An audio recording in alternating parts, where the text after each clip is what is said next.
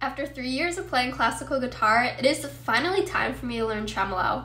For me, tremolo has always seemed so far away, and I never knew how hard it exactly was or how good I had to be before I started learning it. When you hear songs like Leyenda and Recuerdos de la Alhambra, you think there's no way in hell I'm learning to play that anytime soon. Then one random Saturday afternoon, my teacher hit me with the, "Do you want to learn tremolo?" And I was like, damn, I'm ready?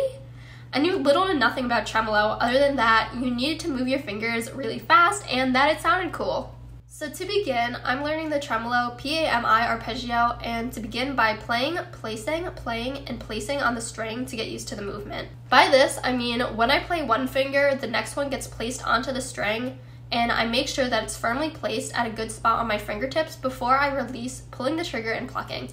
So when I play my thumb finger, my P finger, I end up placing my A finger, and when I play my A finger, I place my M finger, and I repeat this throughout the arpeggio. By doing this slowly, my fingers get used to the arpeggio motion and I'm able to adjust anywhere that sounds weird. I started doing this solely on the high E string so that I didn't need to worry about my wrist or my thumb positioning like you would when doing a tremolo on multiple strings. That way I could focus just on my sound and where my fingertips were coming in contact with the string. Once I figured out how the tremolo worked, it was time to look at some exercises. From here, I went to Pumping Nylon by Tennant, page 56, and did exercises 1 through 7. The first 3 exercises were solely on the high E string. Each was a different pattern, and I used these to get familiar with playing tremolo in different tempos. Once I felt comfortable with the rhythm, I'd bump up my metronome 3 to 4 beats per minute at a time and see if I was able to play the tremolo, continuing a good sound and rhythm. This also helped me with endurance since each pattern had a repeat at the end.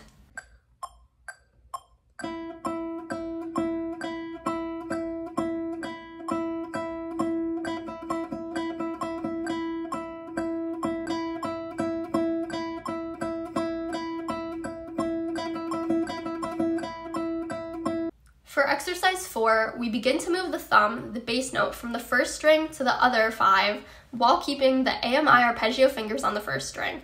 This exercise also makes you alternate the bass between the high E and the other 5 lower strings.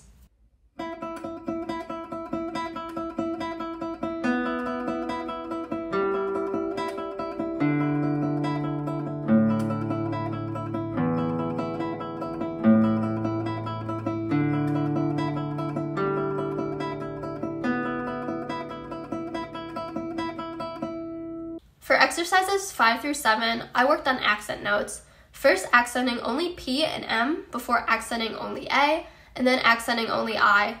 This helps each of my fingers have more expressive control, and it will help me when I have to play pieces that bring out a certain voice. While working on the tremolo, I had to be aware of my finger balance, making sure that I wasn't using too much bass and that each note was even. By playing P, A, M, and I at the same speed and not bursting through, my tremolo would sound more even rather than separated, choppy, and accented.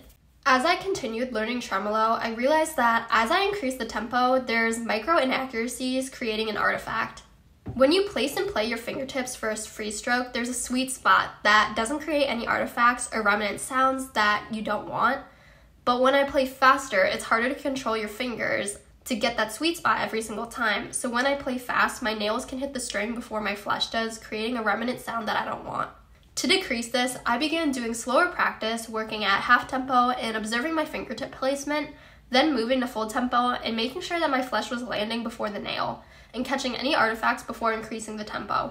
During my last lesson, I started working on Tremolo on a Study by Carcassi, and in this piece, I began learning how to play tremolo on different chords and switching between different bass notes. For my lesson this week, I'd only gotten up to the first repeat, but I'd rather have 1 page played well than 4 pages played very mediocrely. The main challenge for this study was the left-hand chord changes. I wanted to play the tremolo far faster than I could move my left hand, and it was really frustrating. To work on this, I'm going to be doing a mix of slow, intentional, and targeted practice where I take care of the notes, along with reflexive practice where I work on speeding up my tremolo despite not every note sounding perfect. Because if I only moved up the tempo when I sounded good, I'd be stuck at 50 beats per minute forever because I never think that what I'm playing is good enough. To help with the chord changes, I'm holding the chord and playing it multiple times before moving to the next. That way my hand gets used to playing and hearing the chord before switching to the next one. And as I increase the tempo, I also will increase the number of times that I repeat that measure, and I feel like this has really helped my playing and getting my left hand more used to those chord changes.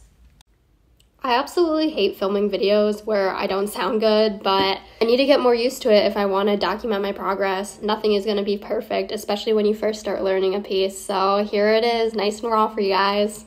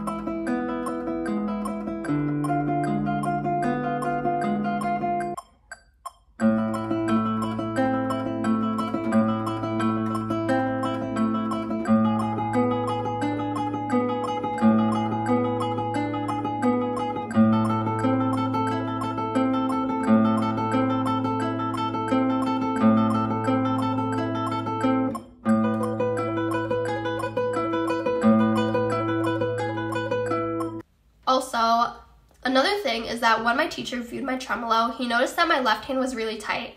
I'm a continuous offender of working harder than I have to, and I put way too much pressure into my playing when I don't have to.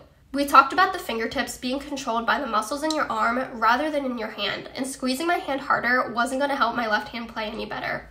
To practice this, I did the motion of playing a note, and then I press on my arm and I can feel the muscle actually flexing there, whereas when I move to the upper hand, I don't feel any of my muscle is moving there. I was just creating a lot of unnecessary tension by squeezing my hand harder. My hand is only controlling the abduction of my fingers, and when I played bars, I was trying to press my hand harder rather than adjusting my arm. It's not that my hand didn't play a role in the chord, it just wasn't the primary role. I was able to now focus my attention to the right muscle being the arm muscle while playing to engage it better. By losing the grip that my left hand had, this would also help me be less tight in my right hand since the hands tend to copy the strength of another. For this week, my goal was to work on the next section of the tremolo study, which now did a tremolo on the second string rather than just the first. And now I had to focus on my right hand extension since extending too far while I'm on the second string meant bumping into another string. For the first time in a while, I'm actually feeling motivated to practice, and I'm really looking forward to starting to work on tremolo pieces. I love you all so much and hope to see you guys in the next video.